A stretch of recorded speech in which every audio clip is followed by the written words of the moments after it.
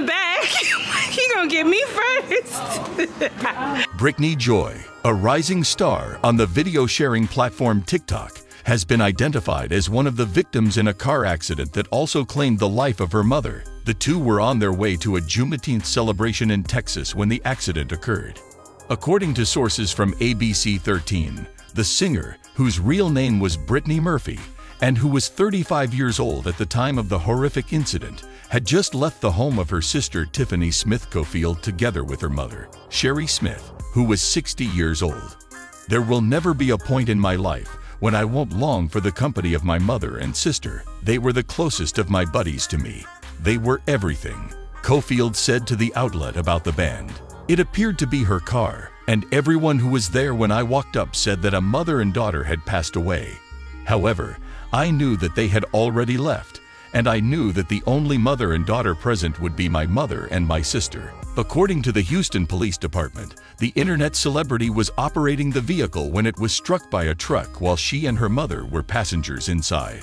ABC 13 reports that a probe is still being conducted into the matter.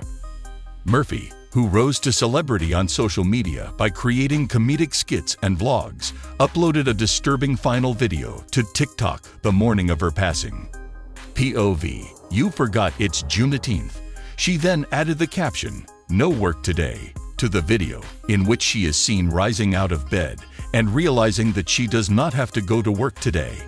In the course of just 4 months, Britney's TikTok account went from having 4,000 followers to having an astounding 400,000 followers. Her sister shared with the media source, "I was so proud of her. I was so proud of her." The untimely passing of Britney Spears comes just a few days after the tragic death of another renowned TikTok singer, Carl Eisworth, who passed away in a car accident on June 13.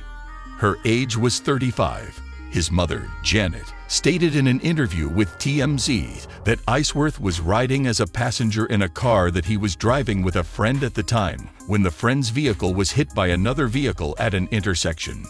Before he passed away, the content creator had amassed a following of about 500,000 on the social media platform known as TikTok. On this platform, he frequently published dancing and hilarious video clips of himself. Thanks for watching.